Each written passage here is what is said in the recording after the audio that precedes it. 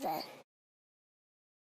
All right, so you're going to get to your Twitch channel. You're going to go to Creator Dashboard. You are going to go to your Settings, Moderation, and right here, Block Terms and Phrases. You're going to want to put things like your address.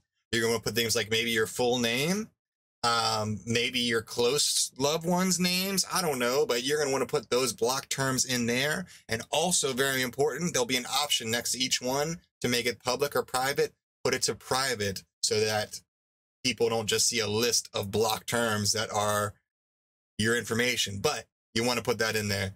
Thank me later. All right, that was it. Quick and easy. Easy tip for you. Everybody, have a great rest of your day. Like and subscribe for the next one so you don't miss it. Peace, peace.